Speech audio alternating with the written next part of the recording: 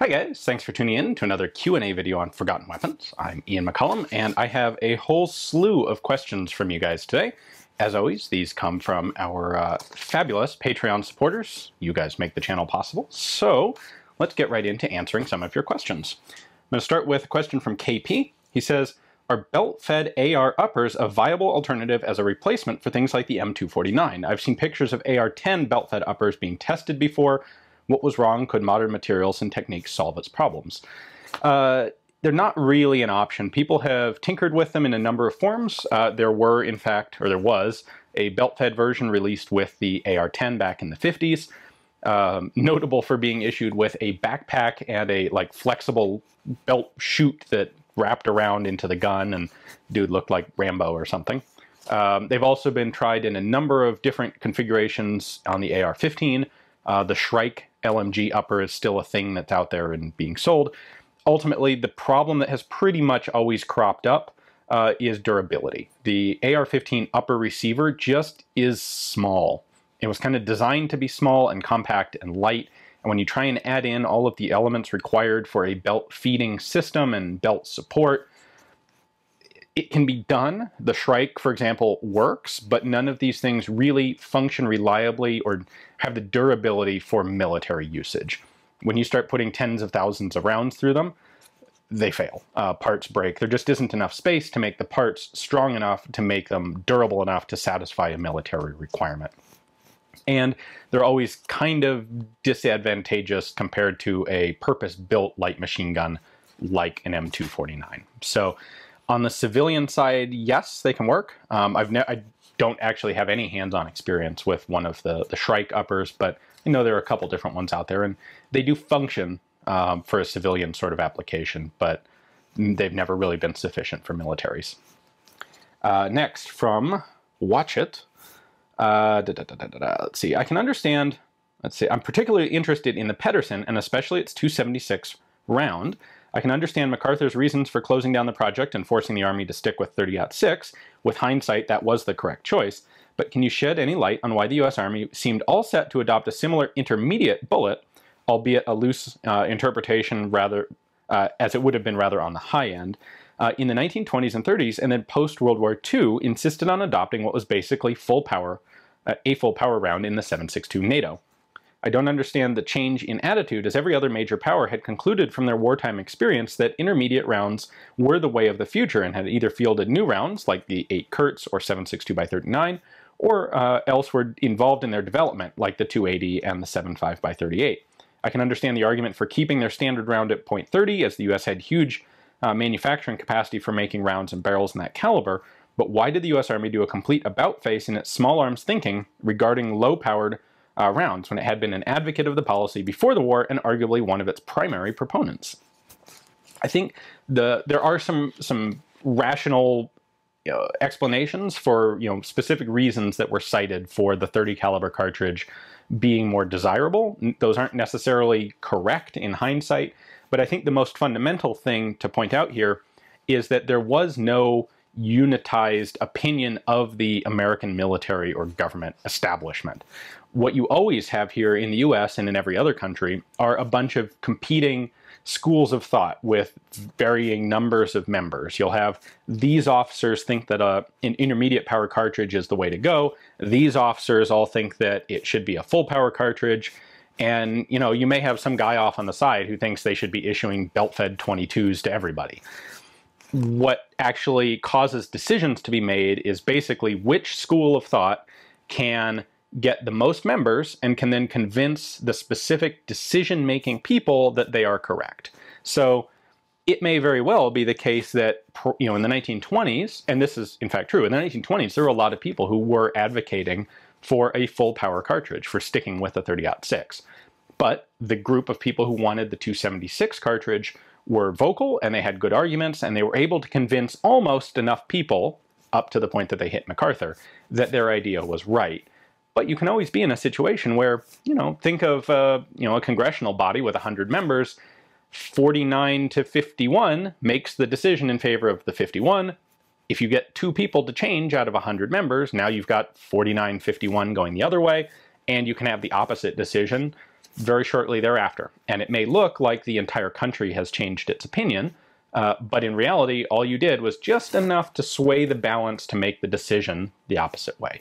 So there were certainly there were elements of the European militaries that had the same sort of division as in the American ones. Note that the Swiss, for all of their experimentation with lots of German gun technology and smaller cartridges, the Swiss were tinkering with basically 7.5 Kurtz after the war quite a bit. They ended up sticking with their full power 7.5 by 55 cartridge for quite some time. The French ended up with the 7.5 French, which was, well, they stuck with it after World War II as well. None of these things are 100% decisions. So I think that's the primary point that's important to understand why the U.S. made these decisions. Just a few people changed in the right positions of authority to change the U.S. decision-making priority. There were a lot of people after World War II who were very much in favor of a smaller cartridge, but they didn't end up having the decision-making authority or the being able to convince the right people. Ilya says, how and why did the Finnish military end up using 7.62 by 39mm ammunition, and why do they prefer Soviet-style weaponry? This is actually a pretty simple one, and it comes from the question of, do you want to build your own giant stockpile of arms and ammunition, or do you want to just let the Soviet Union be your stockpile of reserve arms and ammunition? In Finland, they don't have the economy or the military strength to directly compete with the Soviet Union should they get invaded again. And so what they do instead is focus on training. They have a very large reserve force, and if you're going to pick a cartridge, why not pick the one that your most likely military aggressor or military opponent is going to be using against you? It's worked really well for them in the past. They were able to capture large amounts of Soviet ammunition, ammunition, supplies, weapons, you name it. It is, in fact, that's what originally caused the Finns to adopt the Mosin-Nagant. When Finland got its independence in the late 19-teens, they basically took over a couple of large Soviet stockpiles of weapons that were in what is present-day Finland, and that was mostly Mosin-Nagants. So that gave them a great head start on rifles and ammunition, and so they stuck with that. And I think it was basically the Soviets adopting 7.62 by 39 that caused the Finns to decide that, well, if we want to upgrade from our Mosin-Nagant rifles, we need something new. The AK is a pretty good rifle.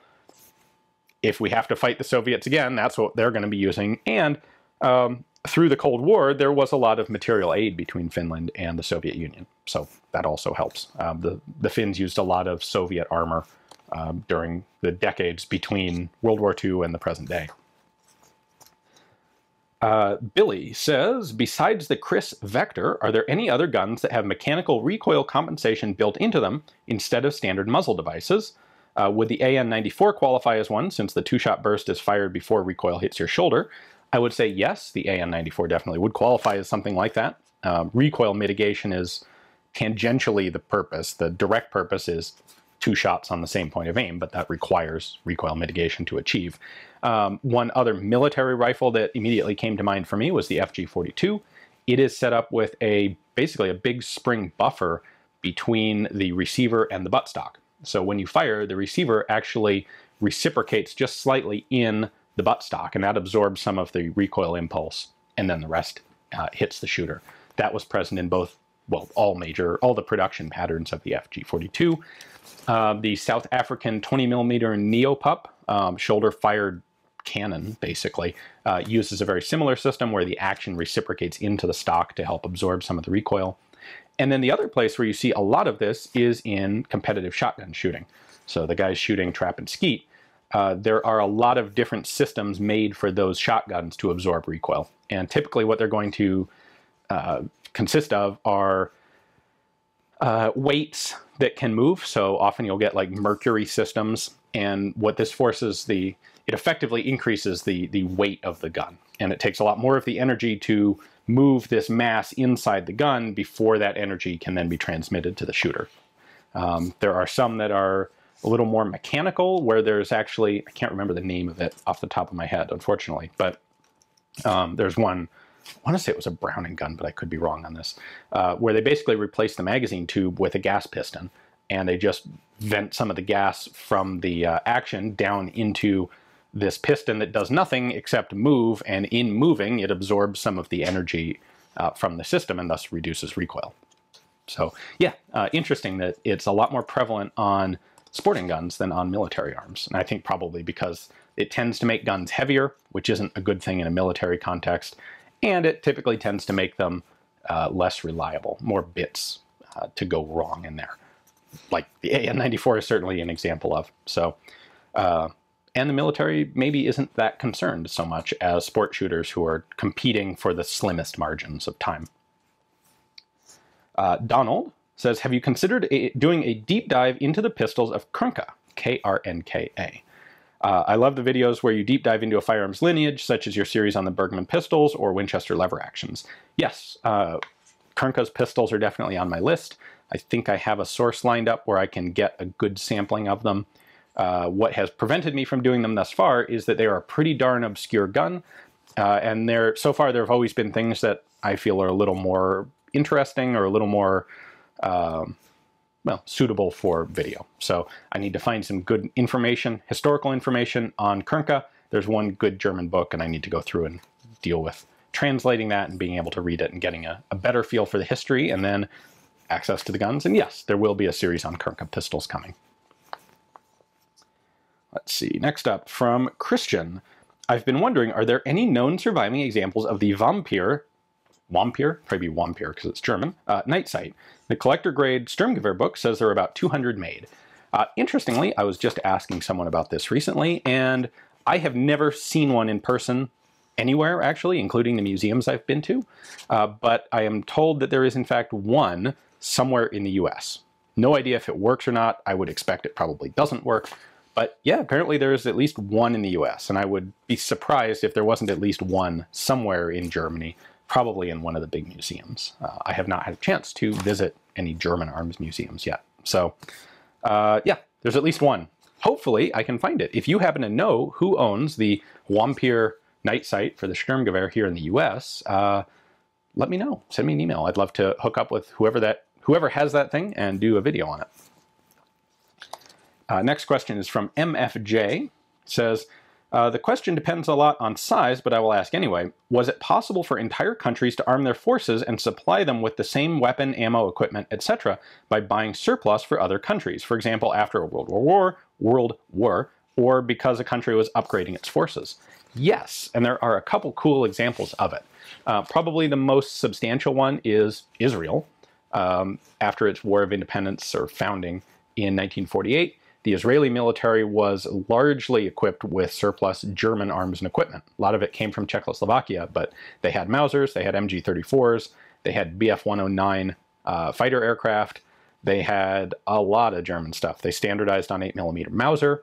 They had a lot of Kar-98K Mausers from Germany, and when they did eventually buy more from FN, but they bought them in 8mm Mauser, and until they were able to set up a more robust domestic professional arms production industry, yeah, they pretty much used all surplus. Now there was some British stuff floating around as well, and then a variety of other equipment. The British, of course, had been the occupying force in what was then British Palestine, and so naturally a lot of British stuff ended up in Israeli hands, but it was predominantly German. There are a couple other examples that come to mind, and those are based on, well, one I know of with Bannerman was a huge surplus company, Francis Bannerman and Sons, operating out of upstate New York, and he was running from basically the end of the Civil War into the beginning of the 1900s.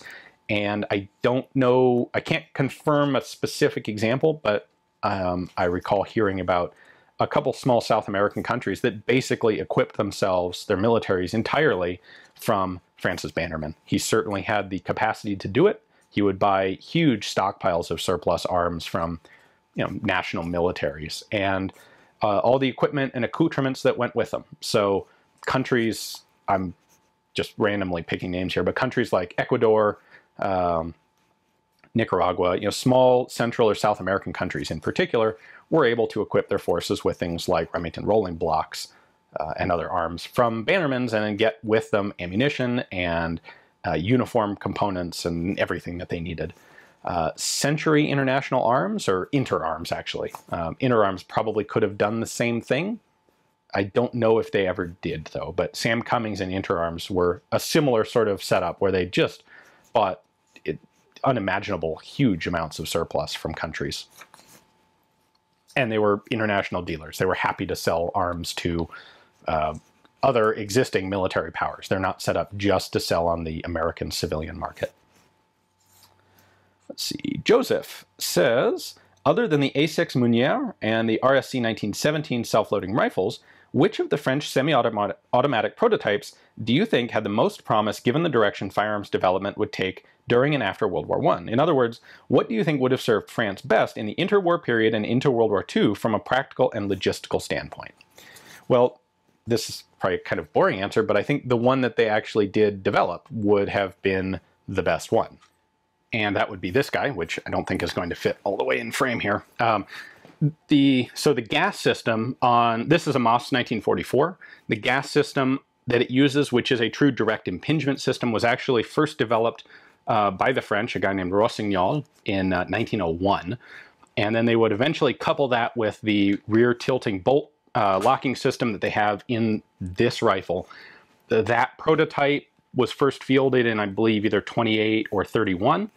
They had some teething problems with it, but ultimately they had the basis, the foundation for the MOS 44 series of rifles as early as the 1930s.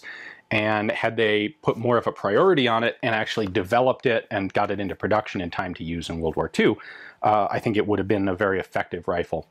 It was after the war, and it is more practical and more effective than the other prototype designs that the French were tinkering with. In particular, it is a very simple, very rugged, and durable gun. And that's kind of a theme in a lot of French arms development.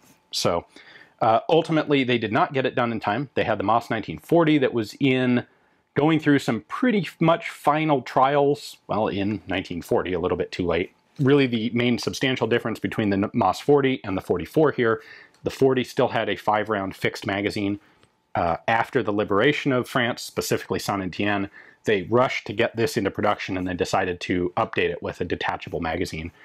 However, these did not, the first production didn't come out until actually the war in Europe was over. So these didn't see any combat use, but if they'd been developed in time, I think they would have been the best of the French developmental rifles. Which makes sense, because unless something gets screwed up, the best of the prospects is the one that will eventually get adopted.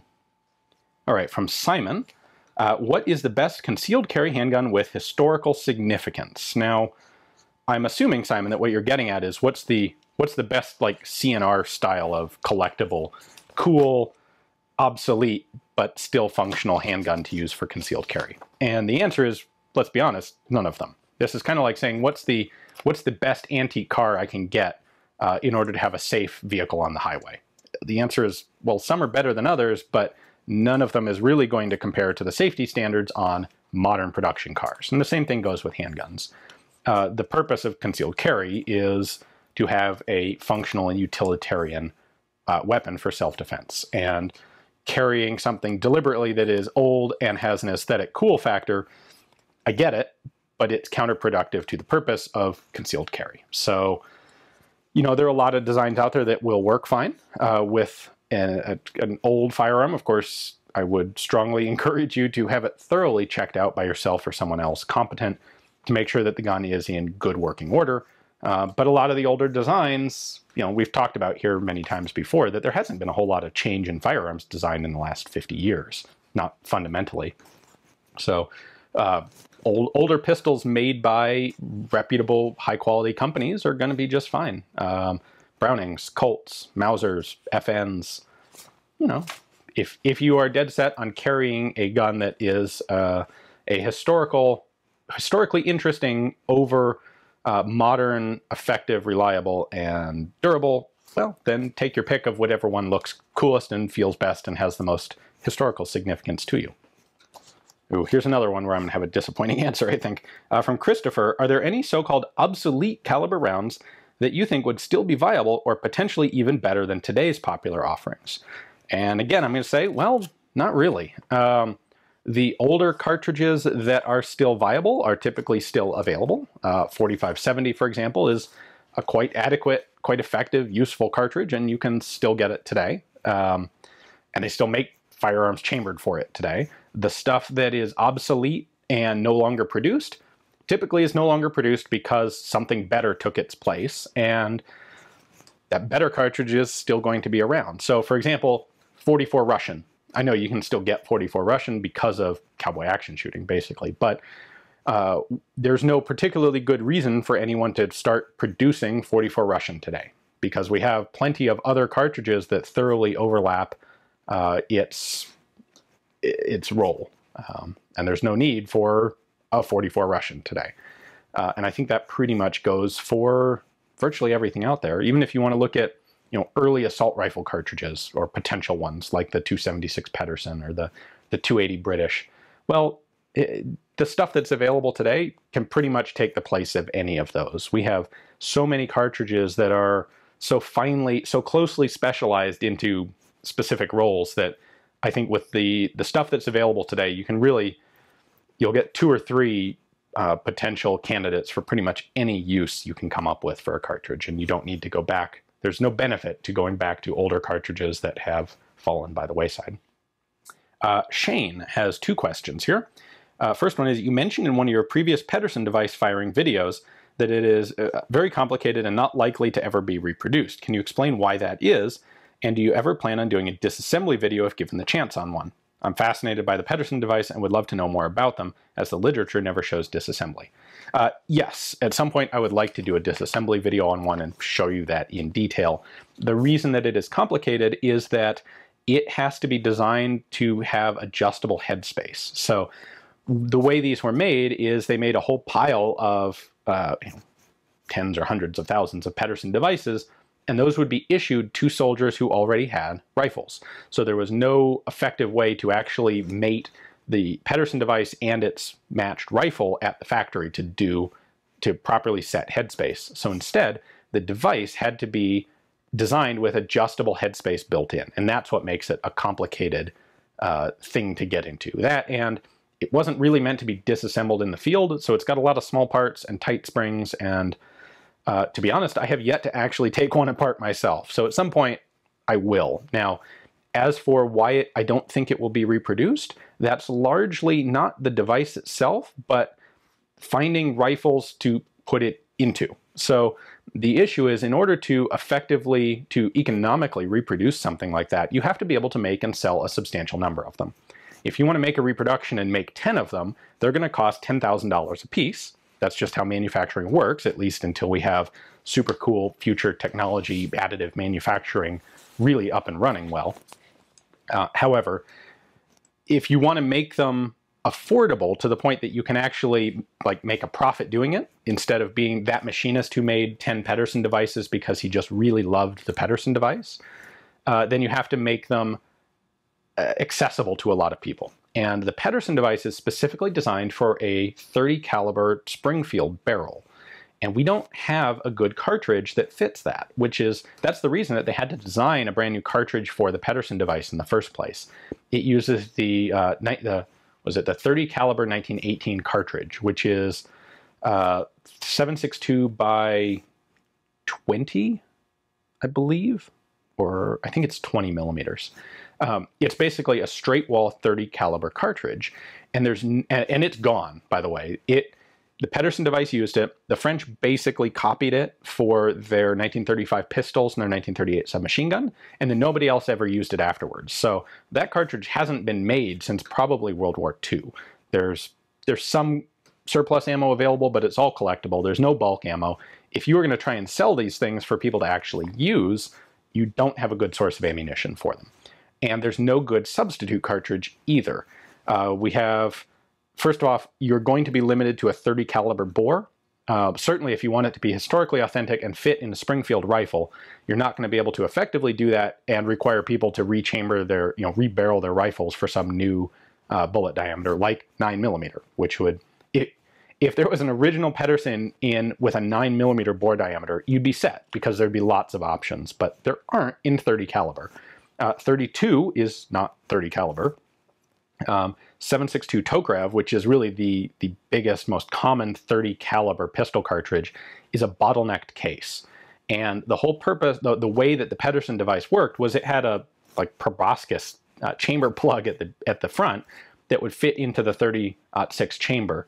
And with a straight wall 30 caliber cartridge, they were able to fit it into the profile of a 30-06 cartridge because it gets a little wider. The problem is with a 7.62 Tokarev, you can't fit that into a chamber insert in the same way without having a huge amount of free bore in a way that wouldn't really work effectively. So you can't use 32, you can't use any of the revolver cartridges, you can't use anything that's a 9mm bore like 380 or 9 Makarov. You can't use, you can't use 8mm Nambu. I mean, now we're really getting into cartridges that are hard to find.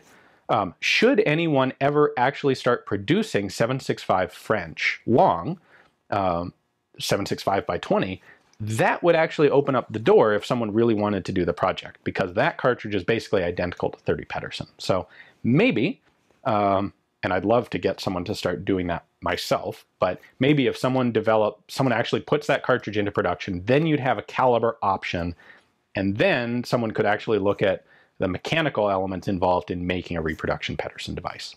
So, oh, and I forgot to mention, in order to function, the 1903 A1 Springfields that were set up to use the Pedersen device had a modified set of fire control parts, and those parts were removed and replaced with standard 1903 parts when the guns were taken out of service. So you can still find 1903 A1 rifles that have a cutout for an ejection port in the side of the receiver. However, you cannot just drop a Pedersen device into those. You have to also replace the fire control parts, which means finding reproduction fire control parts as well. So that's why I don't think they'll get reproduced anytime soon. All right, Shane's second question is, are you interested in taking viewer submissions of personally owned forgotten weapons? For example, I mail firearms to your FFL and you mail it back to me when you're finished filming. Occasionally, yes. I used to do this a little bit more often than I do now. I have a lot of people offer this, and I very much appreciate those offers. The issue I have at the moment is with my travel schedule. I just can't really coordinate borrowing, filming, and returning guns in an effective time frame. So occasionally someone has offered me a gun that is really weird or hard to find, and I will do my best to take people up on those offers. But for guns, anything that I can expect to find with any sort of degree of certainty anywhere else is just not effective for me to borrow yours, film it, and then send it back to you. So like I said, I really do appreciate the offers. It's very generous of people, and I really like that people are willing to trust me with their guns, but it's just not practical for me most of the time. Christopher says, what was the best bolt-action military rifle ever fielded by an army? I think I've actually talked about this once or twice before. The answer to me is the model of 1917 Enfield. It is durable. It's extremely durable. It's a rugged rifle. It's an accurate rifle. It is chambered for a good cartridge, 30-06, actually holds 6 rounds, feeds with stripper clips that work very nicely. It has a cock-on closing bolt throw that is smooth and fast, and it has a great set of aperture-style sights. I think it was I am willing to go out and say that that is, in fact, the best bolt-action military rifle ever fielded. Better sights than the Mauser, well, better sights than almost everything, actually. Better bolt throw than some of the, like the number 4 Enfield has a fast bolt throw. It has good aperture sights, but it is not as reliable and durable as the 1917 Enfield. The fact that the US didn't end up adopting the Enfield after World War I really speaks to a skewed set of priorities when they made that decision in the 1920s. William says the Lewis gun seemed like a pretty revolutionary development in light machine guns. Why didn't the forced airflow barrel shroud concept catch on? I imagine a version with swappable barrels would be very possible. Well, I think the whole point of that forced airflow design was to not need a swappable barrel. What ultimately prevented anyone else from really adopting that concept, and before anyone says it, I know the Russians have a version of the PK now with a fixed barrel and a forced air shroud like that.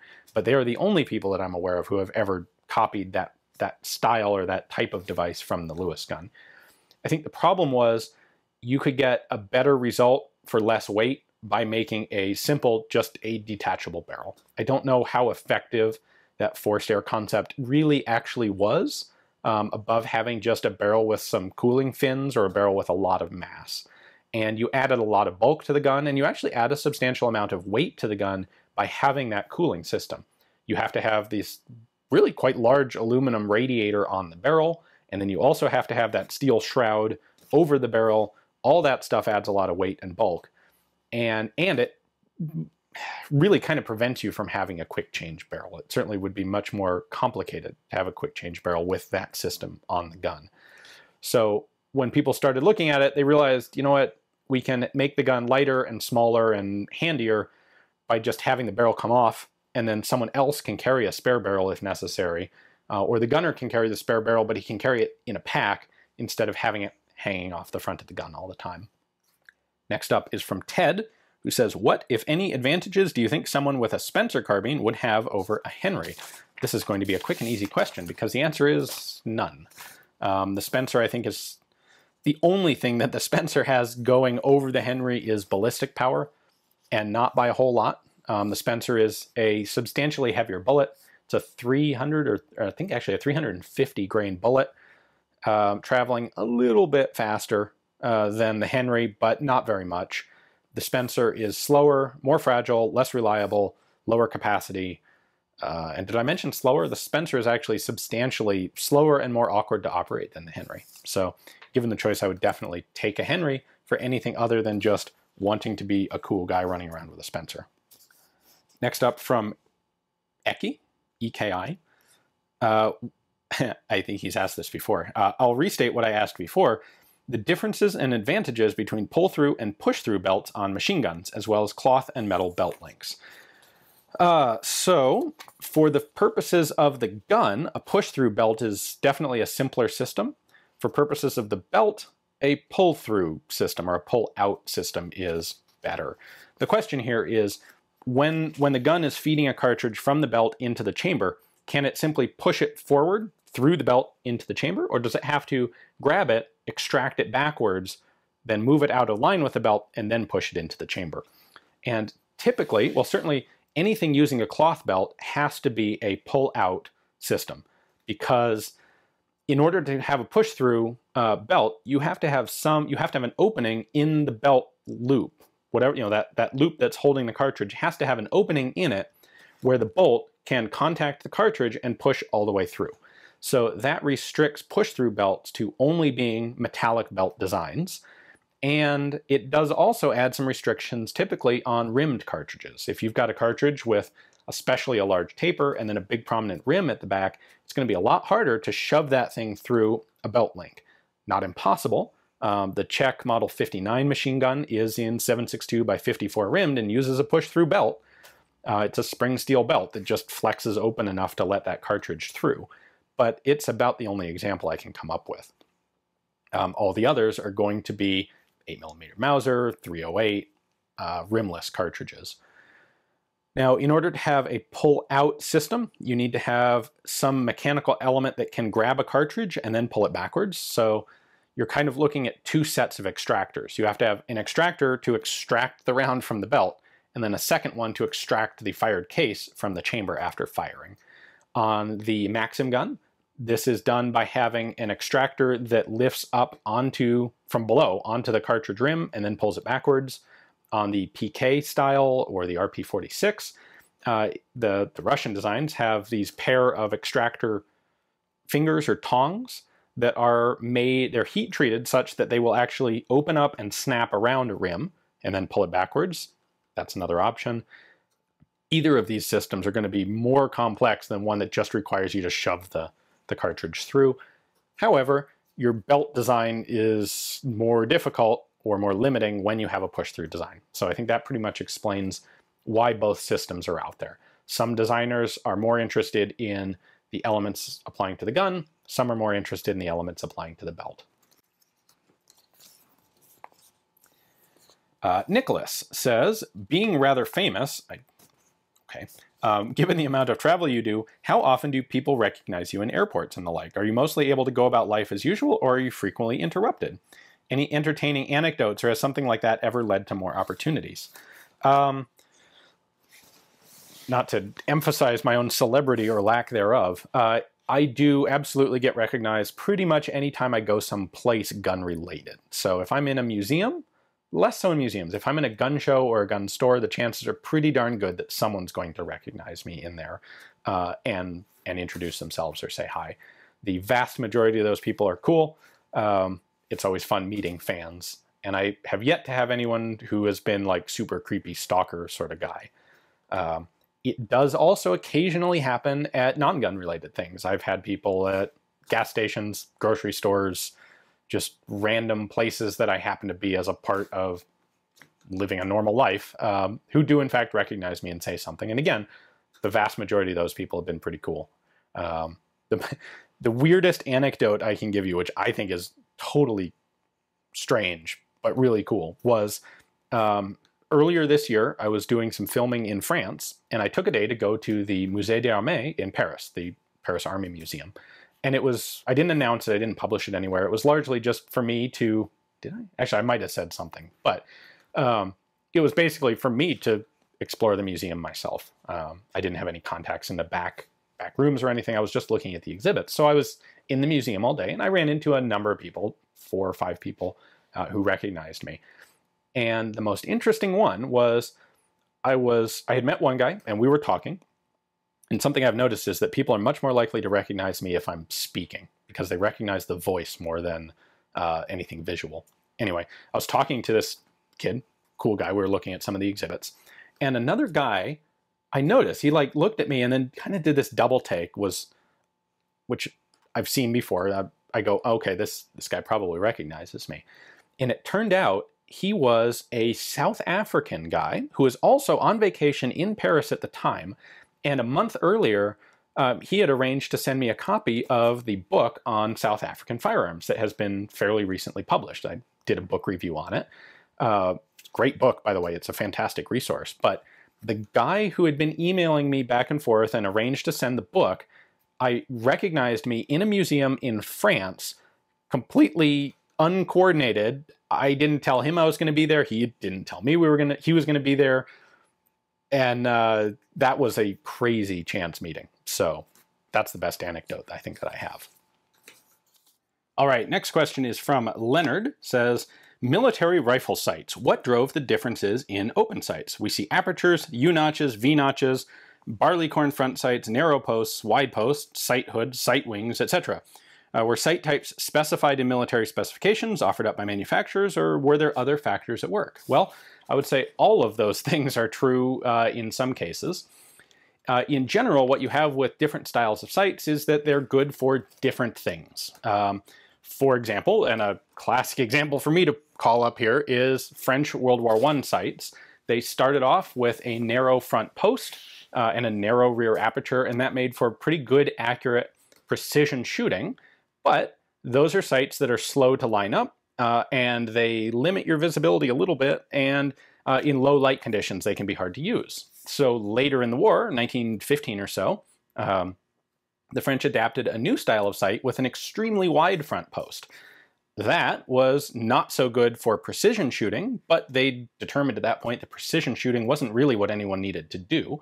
And instead, that very large front post was a much quicker sight to acquire. It was better in low light, and those qualities made it preferable. So they changed. The American 1903 rear sight has a little aperture on it that is kind of useless for anything practical, but it makes a great sight on the 600-yard known distance qualification range. And that may have had a large part in why it was adopted. Where these sights originally come from is usually the manufacturers. When companies submit guns for military testing, they will put on whatever style of sights that they think are best. And the military may request changes or may accept those sights as they're set up. There may be times when the military specifies a type of sight that they're looking for, but sometimes not. Things like V-notches versus U-notches are often personal preference of some of the people involved in the project. I would say that a U-notch and a square post is a better situation than a barleycorn front sight and a V-notch, but again, there are pros and cons to both. Some are a little faster, some are more precise. How much space you have on the side of the sight, how much light gap between the front and the sides of the rear sight is a question of personal preference in many cases. And so that's why you'll see different countries and different militaries at different times adopting different styles. Molly says, prior to World War II, milling solid blocks of material was the primary method of making firearms, but during and after the war, there was a major push towards metal stampings to reduce costs. Is metal stamped construction still relevant for low-cost firearms manufactured today, or has it been supplanted by polymer and metal casting construction? That's a really good question. And when I started to think about it, I realized that, yeah, actually, I think polymer has pretty much replaced stamped sheet metal for all of the things that stamped sheet metal was really good at and intended for. Stamped sheet metal is one of those things where it's not great for prototyping because you have to put in the machining expense to make a set of dies, but once you've got that die, you can stamp out a lot of guns very cost effectively. Stamped sheet metal allows you to use lower grades of steel. If you're milling something out, you generally have to have a fairly high quality steel if this is a receiver or some other large load-bearing component. The way stamped metal works, you really don't need high quality materials to use. And again, polymer kind of takes that over. It costs a large amount upfront to make a die for polymer, or a mold rather for polymers. Once you've got that mold though, it becomes very cheap to make copies of the gun. So just like stamping, you've got low cost volume production. Polymer doesn't require any really strong components the way that steels do. There's no heat treating really involved in polymer. So yeah, and if you look at it, you don't see a whole lot of stamped steel guns out there anymore. What people were making were largely, like in the 1980s, you have guns like the Uzis and the Macs, where you have a simple stamped receiver in order to make a low-cost gun. And yeah, that's been pretty much all replaced by polymer. Good question. Let's see. Ben says, I noticed on the MP35 and MG17 videos that the thumbnails featured an uncensored swastika as the German flag, where previous videos on German firearms from the era would feature a blurred swastika. What has changed? Initially, when I started using thumbnails with national flags in them, I thought it was a really cool idea, which I still do. I really like that system. And I did not consider a number of potentially offensive and controversial flags. Now, I lucked out that the Confederate flag, the actual American Confederate flag that was the national flag of that government, is not the flag that everyone associates with the Confederacy. So I can get away with that one easily because people don't recognize the true Confederate flag as something controversial. The swastika, however, is a different situation. Now, there are two things going on. One is YouTube's monetization policy. My initial experiments, remember that YouTube does not tell anyone, including people making videos like me, what exactly their policies or criterias are. They have some vague guidelines that are set out in the FAQs, and beyond that, it's up to, they have some algorithm that is basically a black box that determines if your video is suitable for advertising. My initial experiments had led me to believe that having a swastika in the thumbnail would pretty much immediately render that video not monetizable, and that's why I started using a blurred out flag instead. By the way, I spent some time trying to come up with the best alternative to having a proper true Nazi flag in the thumbnail image, because man, that image attracts assholes like flypaper. I recognize that it's the true flag.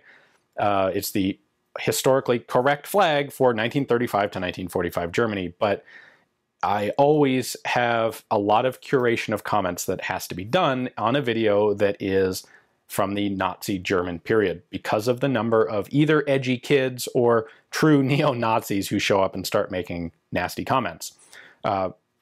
With that in mind, I tried to come up with a good alternative, and I can't really come up with one. People have suggested using what is basically the Nazi flag, but with an iron cross in the middle instead of a swastika. I would rather have something that is either historically correct or something that is obviously not correct, obviously has been changed. I don't want to use a flag that's just a substitute like they typically do in video games with the iron cross. So what I ended up with was the Kriegsmarine banner that did have a swastika in the middle, and I just blur that out. And it's obvious that something has been changed, but it is also, before it's been blurred, it is a period correct flag. Now, where this leads to is, more recently, I came to have, for other reasons, I started realizing that maybe the swastika wasn't a major element in YouTube's criteria. So I did an experiment. The first two in that experiment were the MG17 and the MP35, and it appeared that the thumbnail image did not actually cause the video to be demonetized. And so at that point, in the interests of having the historically correct flag, I did start using it. However, after a short period of time, I actually had a legal challenge assessed on the MG17 video, because that flag is illegal to display in Germany with certain limited exceptions for educational use.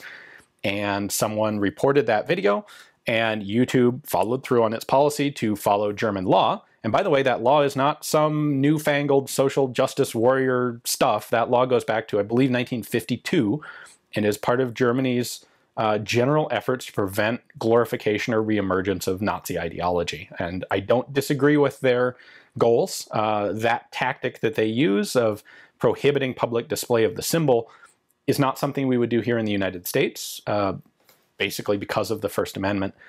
But Germany is an independent sovereign country, and they have the opportunity to make whatever laws they feel are most suitable and appropriate. And if you don't like it, well, you're welcome to get a time machine and go back to 1952 Germany and argue it with them.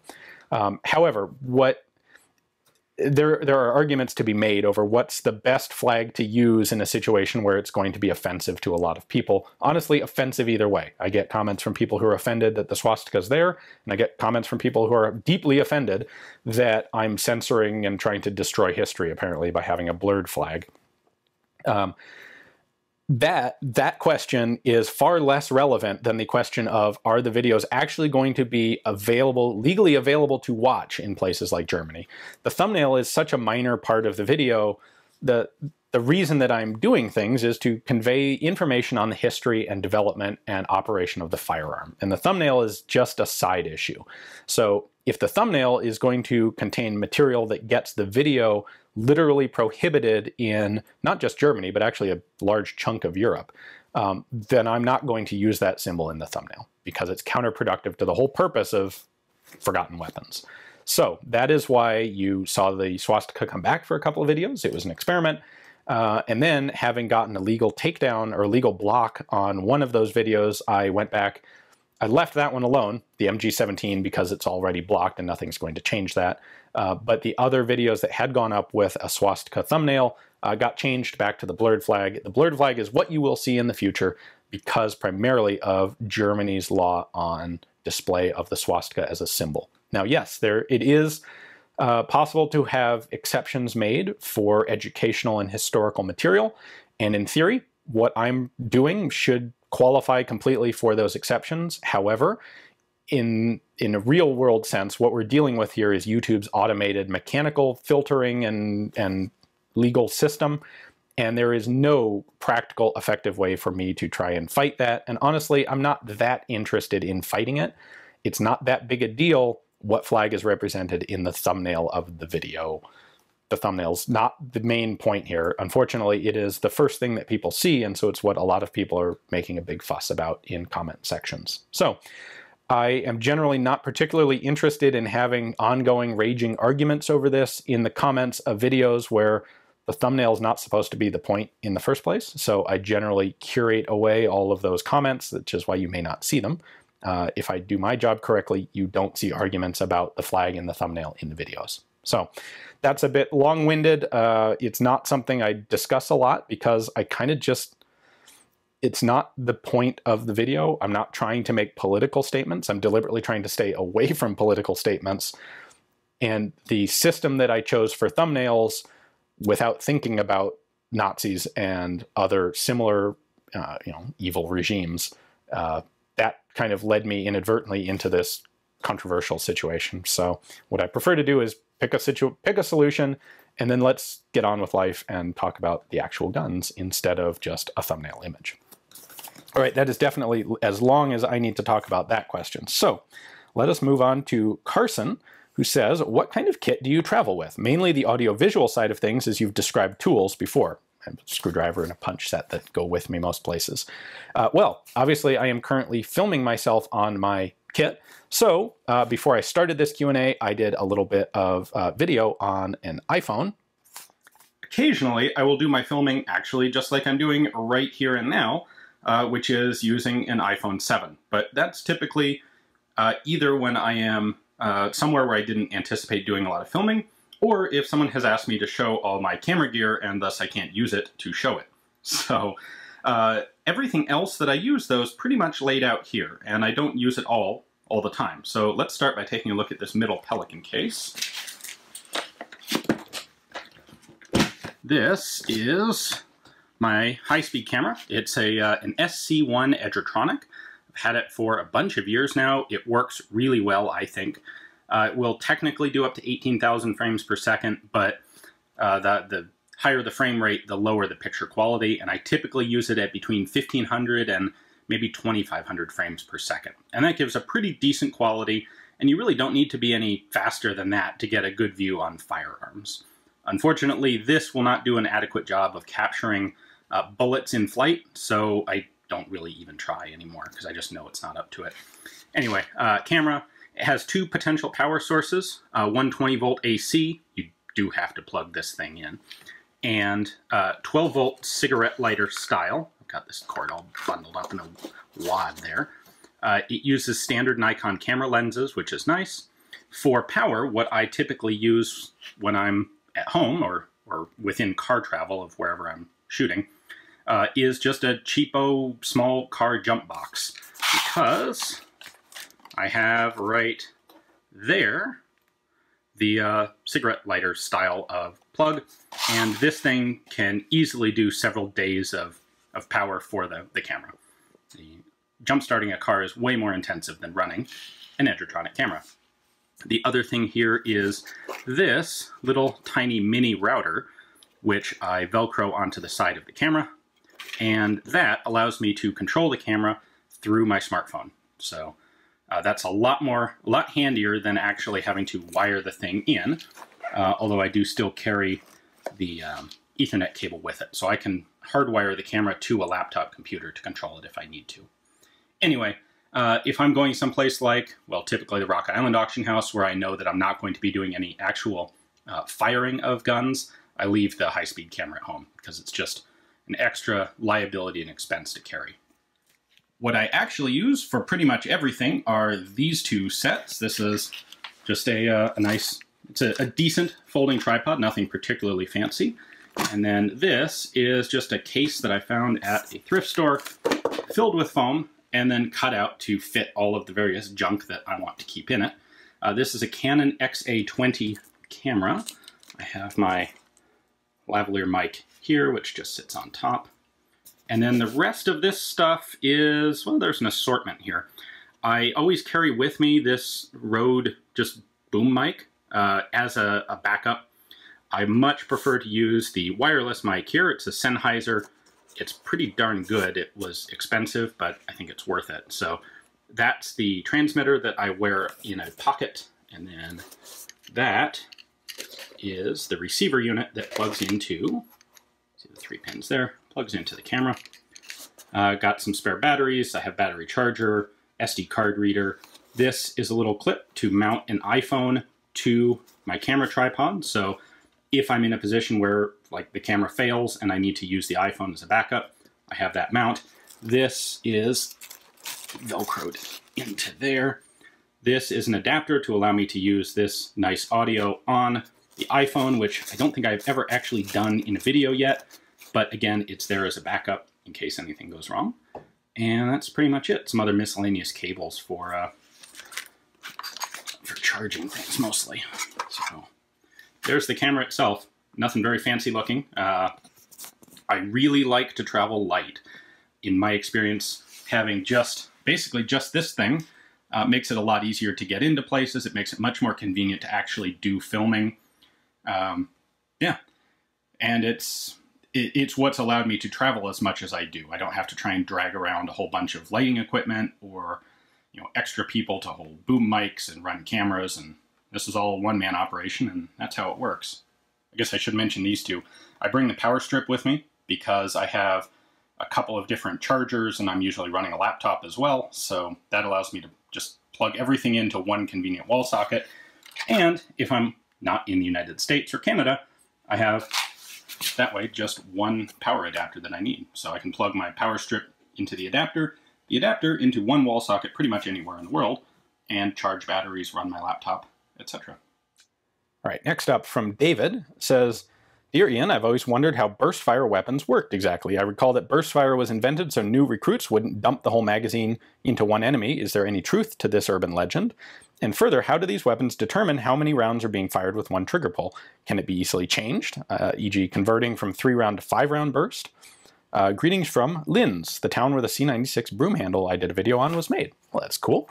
Well, David, actually, I have recently posted a video on the Breda PG, which is one of the very first guns made with a burst fire mechanism. And in that video, I pulled apart the trigger mechanism and demonstrated how exactly that burst mechanism worked. And that one's pretty typical in that they generally work with a cam. So you'll have a rotating wheel with some cog teeth on it. And what it does is on the third cog that gets hit, trips a disconnector and forces it to lock the bolt in position, so the shooter has to pull the trigger again to actually fire again. That's typically how they work. Some are better than others. There are some where the cog is a very simple system, and if you pull the trigger quickly and release it, you can fire 1 or 2 rounds, but not the whole burst. Usually they're 3-round burst. And in those cases, the second time you pull the trigger, the cog wheel will rotate only the 1 or 2 positions left before actuating and stopping the burst. So there are some where they'll have what's called memory. Excuse me. So you'll fire a 1-shot burst with a quick flick of the trigger, and then the next time you try and fire a burst, it may technically be a 3-round mechanism, but it will only fire 2 because you fired the first round of the burst previously. Some systems don't have memory like that. Some will always give you a 3-round burst, or however many they're set up for. I'm not aware of any that are easily interchangeable for different numbers. Typically that's something that's decided in the initial design of the gun and then left that way, and it's almost always 3 rounds. That's kind of the standard. Less than 3 rounds. There are some 2-round burst guns, by the way. The Soviet AN-94, in addition to having its full auto setting, has a 2-round burst mechanism, but usually it's 3. Because usually people decide that once you hit round number 4, you're probably not firing effectively any longer. And if you were, you wouldn't need the burst setting. If your 4th round is going to be controllable, then you have the training and practice and experience that you don't need a burst setting. Which leads me to your urban legend, which is, as far as I know, actually true. The reason for burst settings is so that you don't have to try and train really good burst trigger control into troops who may not be particularly experienced, who may not have a long term of service. You know, if you have a military that has mandatory conscription and everybody's going to serve a 6-month or a 12-month term of service, that's really not enough time to have enough round count to get people experienced enough to effectively fire full auto. So a 3-round burst limiting mechanism on the guns is an idea for a stand-in, so that people don't, in fact, get stressed out and dump full magazines when they shouldn't be. All right, next question is from Zach, who says, what would you consider some must-have books for a firearms enthusiast? And is there any hope of ever seeing a Forgotten Weapons DVD set? Well, I'll start with the DVDs. The answer to that is almost certainly no. And the reason is that a DVD is capable of carrying something like 3 hours of footage, and I have many, many, many times that much. I have over 1,000 videos currently posted. Average length is probably 10 minutes. That's 10,000 minutes. That's going to be a whole lot of DVDs, more than would ever be practical. So no, I don't think I will ever actually have a DVD set. As for must-have books, that's also a tricky question because it really comes down to what are you interested in. If you're looking for a book that covers everything, you know, general information on firearms, well, there are a bunch out there.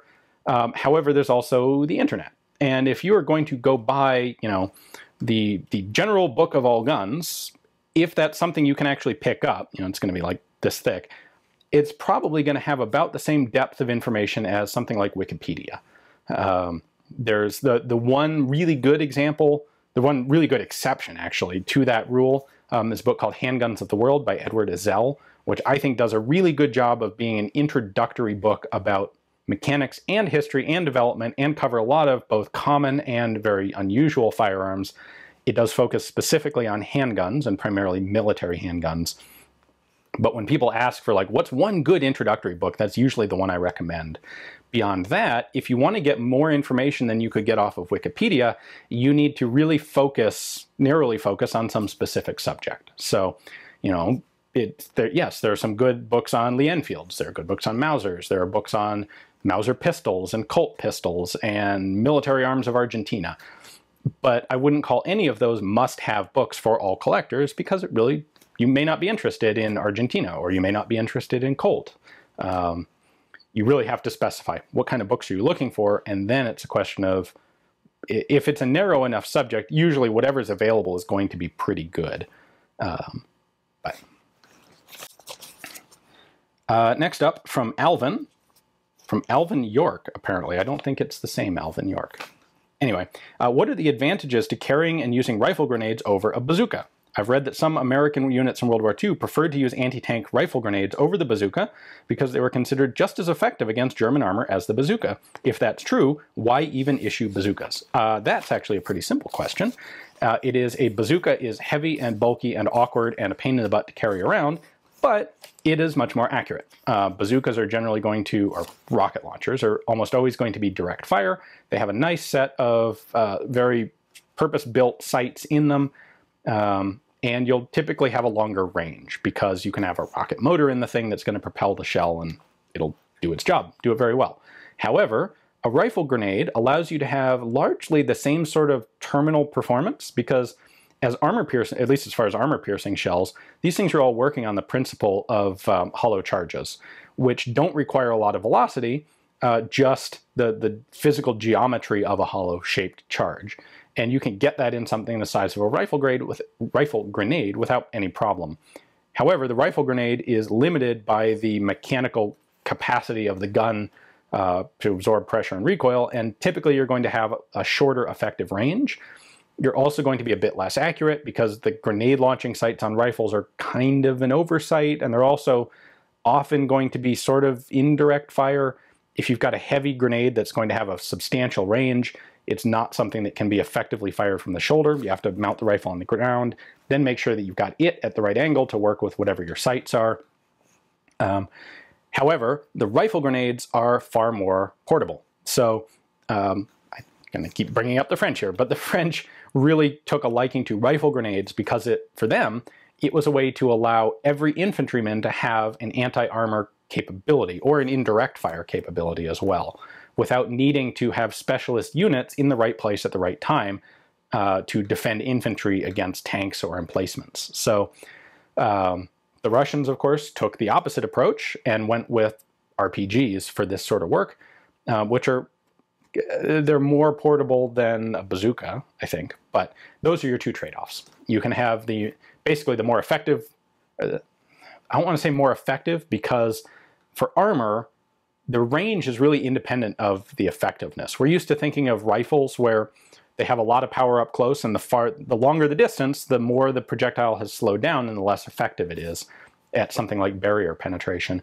With a shaped charge, you know, you could stick the thing on the side of the tank with some Velcro and it would be just literally equally effective as if you were shooting it at 3,000 feet per second, because it's the geometry of the explosion that does the work.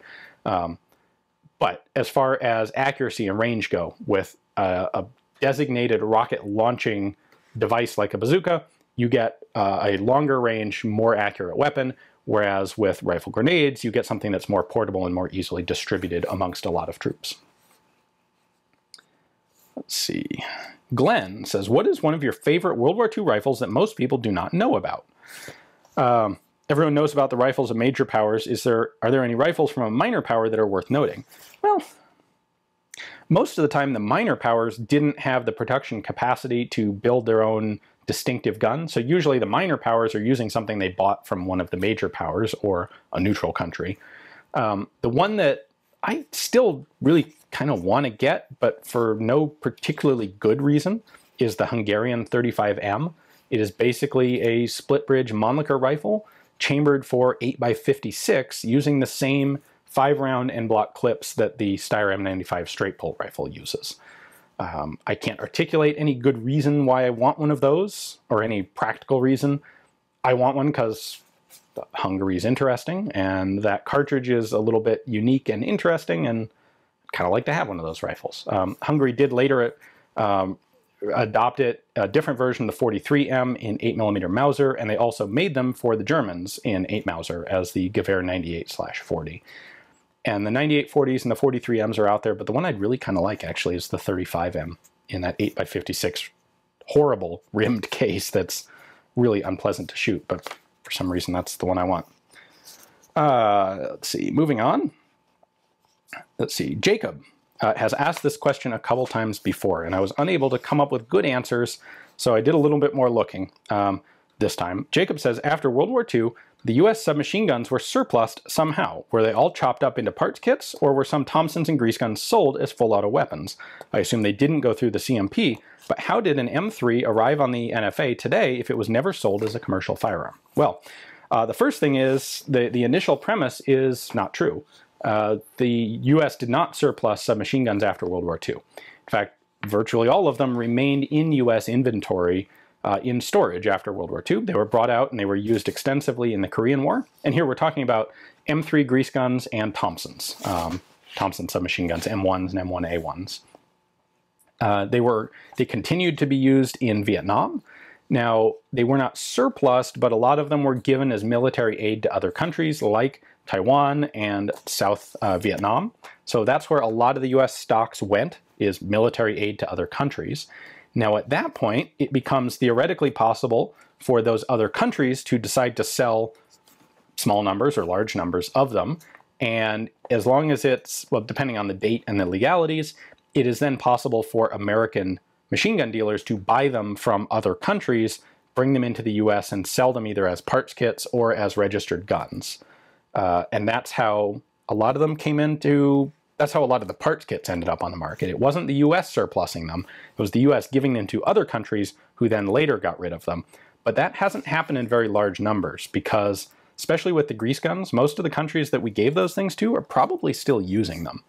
In fact, the US would go on to use the M3 grease gun into, well, they were still in use in Desert Storm, in limited, applications, but they were vehicles for tank crewmen. Even up to that point. So the US really didn't surplus them. Now the other place where they did come onto the market was through the 1968 amnesty. You would have had GIs who, in a legal sense, stole their guns, but threw guns in their duffel bags and brought them home from World War II at the end of the war. Those guns could have been, well, probably couldn't have been legally registered because they would have been US government property. Some people probably did register them and get them passed because there wasn't necessarily a lot of communication or coordination of that sort of thing. However, the 1968 machine gun amnesty was a complete amnesty. In fact, I'm aware of at least one case where someone literally stole an M16A1 from a military depot and then amnesty registered it, and that amnesty covered not just illegal possession of a machine gun that was unregistered, that amnesty also covered anything else associated, like the fact that you stole it from an army depot in the first place. So guns that came back from World War II and were registered in the 1968 amnesty became completely legal because of that amnesty. And that's how a lot more, especially grease guns, got into the NFA and now on the market in the US. Jack says, "Hi Ian, I loved the video on the French 8mm Lebel cartridge. Do you plan to do any more videos on cartridges? As a cartridge collector and big fan of Forgotten Weapons, it was great to see. There doesn't seem to be a lot of content about cartridges on YouTube." No, there is not. It's a pretty niche subject, and it's also a subject that requires a lot of very specific information. And if you want to do a video with correct props, having the actual elements, there aren't a lot of cartridge collectors out there who have a good selection. You will notice in mine, I didn't have good examples of any of the early 8mm Lebel cartridges. I would like to do more of those videos in the future. They're not a huge priority because, well, I'll be honest, a lot of people aren't really interested in cartridges, and I myself am really much more interested in the firearms than the cartridges. The 8 Lebel was an interesting exception to me, where there were a lot of elements of the cartridge that had direct impacts on the firearms design. So now maybe there's a lot more of that happening in general that I am not noticing, but as I am able to, I will do more cartridge videos in the future, but probably won't be doing a lot of them. Sen says, in an older video, you covered the Owen submachine gun, an Australian-manufactured firearm used in World War II. Other than that, and the Austen, were there any other small arms that Australia manufactured and used during the war or afterwards, say Korea or Vietnam? Really, the only other one that really jumps to mind is the F1 submachine gun, which was the replacement for the Owen.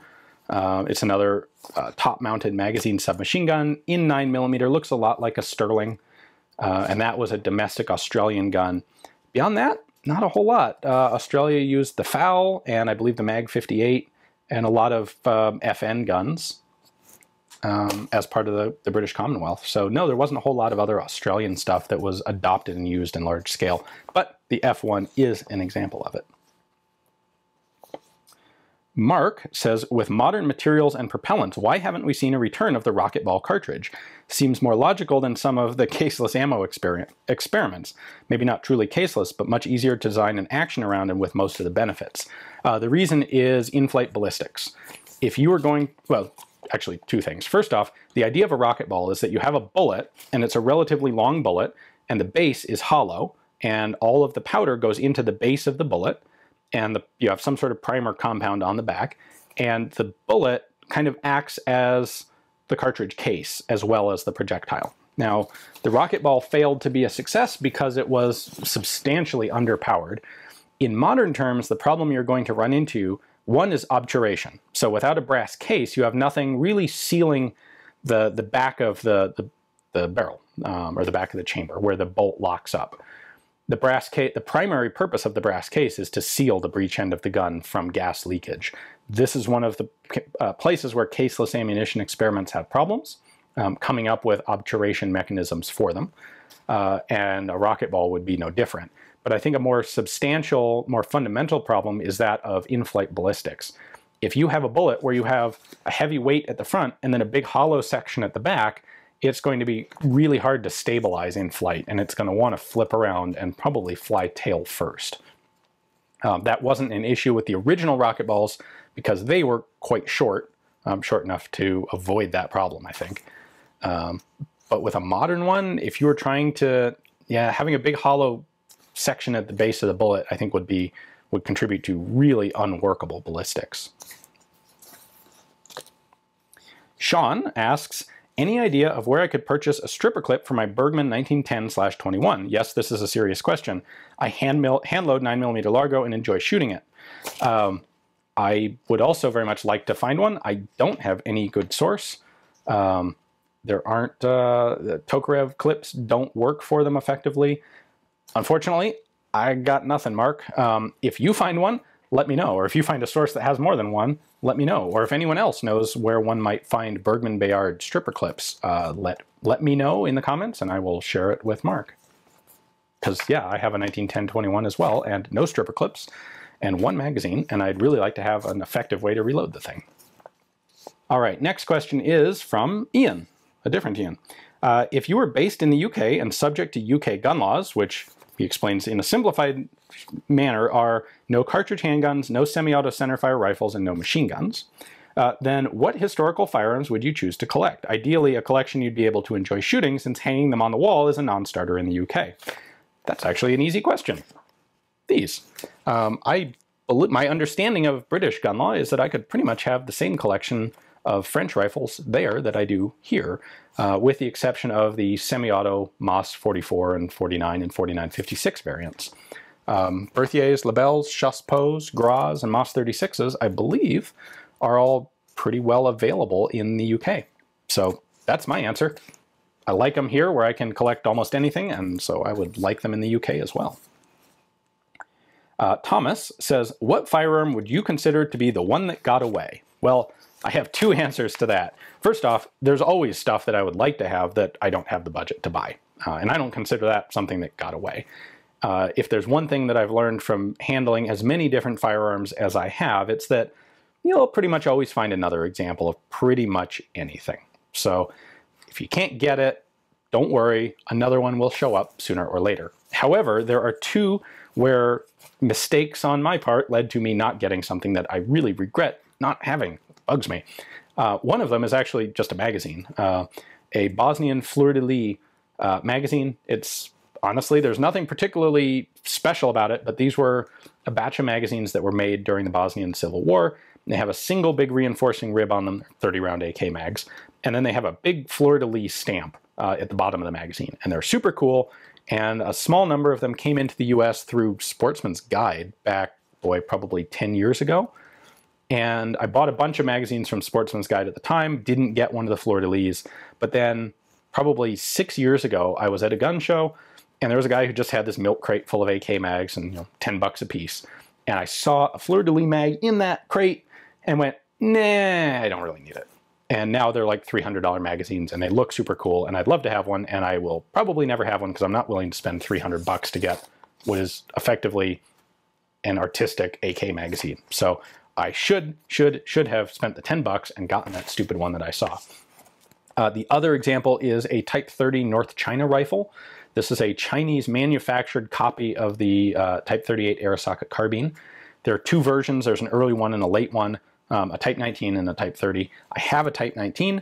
I would love to have a Type 30 as well. And there was one that came up at an auction, and I put a bid on it, and the gun sold for like, I think it was $500 that it sold for, which was an absolute steal in my mind. And I managed to put my bid on the wrong number, the wrong lot number. And so I won a generic Type 38 Arisaka for 500 bucks or for 550. My bid was higher than what that Type 30 sold for, and I would have gotten it had I double checked my auction paperwork and made sure that I had the right number. And I didn't, and so I keep a picture of that stupid Type 30 rifle to remind myself to take the time to double check when I place bids on stuff at auctions. Another one from Frank. Why haven't we seen more variation in revolvers over the years? Looking at something like the Webley Fosbury and other automatic revolver ideas, or something like the 1895 Nagant, it doesn't seem like there's been much development on the core concepts once people moved to cartridges. Meanwhile, with early automatic pistols, there seem to have been dozens of varieties and ideas thrown into the mix with varying degrees of success. Is there something about the revolver concept that just denies experimentation? Or are there several other innovative revolver ideas, other than just making them bigger, that I haven't seen? I think, honestly, Frank, I think you may be seeing them, but not really recognizing them, because there have been a lot of different ideas in revolvers. If what's changed in semi-automatic pistols is typically the method of operation, what changes in revolvers is the method of loading. So we have, obviously, we started with muzzle loading revolvers, and there were cartridge conversions where you could disassemble the gun, remove the cartridge, or remove the cylinder to reload it. Then once we got cartridges, we really saw a wide variety of reloading options. You have top break revolvers with a hinge at the front. You have, I guess you'd call them top break revolvers, but with the hinge at the back, guns like the Mauser 1878. You have loading gates. You have like the Abadie system, which is a loading gate that actually interacts with the trigger so that you can use the trigger to cycle through the cylinder while loading it. You have automatic ejectors, you have manual ejectors, you have flip-out cylinders, you have something like the French 1892, which combines a loading gate and a flip-out cylinder. You have those cylinders coming out to the left and the right independently. You have the couple of automatic revolvers or self-cocking revolvers that were out there, like the Webley Fosbury, like the Mateba, and let's see what else was in there. There were a couple others that I had been thinking about. I guess what I'm getting at is there was actually a pretty wide variety of different mechanisms of revolver. However, they all, from the outside, kind of look the same, or they don't look distinctive. You have to look a little bit more closely to see the differences. And I think that has led to people not really recognizing that there was as much diversity in the designs as there actually was.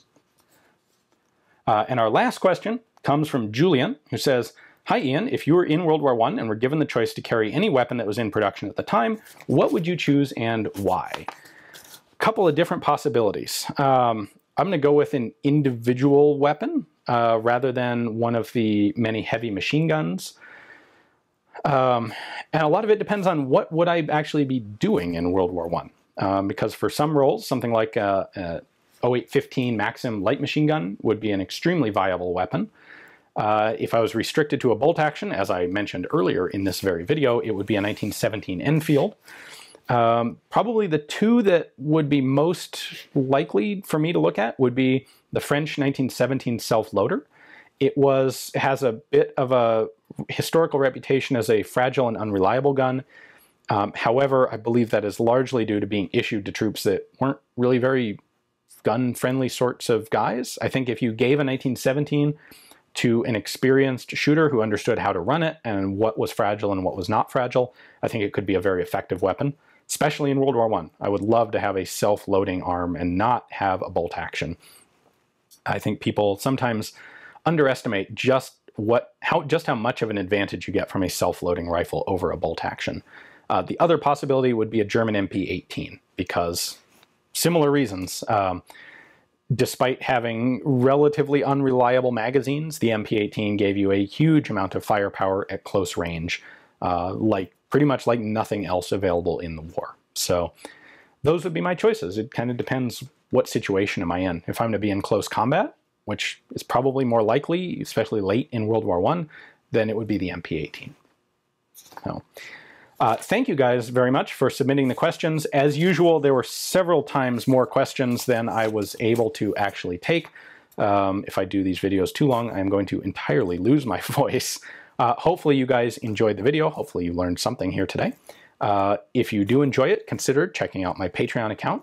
Patreon is what makes the channel possible, and it is Patreon that also gives you the opportunity to submit your own questions for Q&A videos like this one. So, thanks for watching.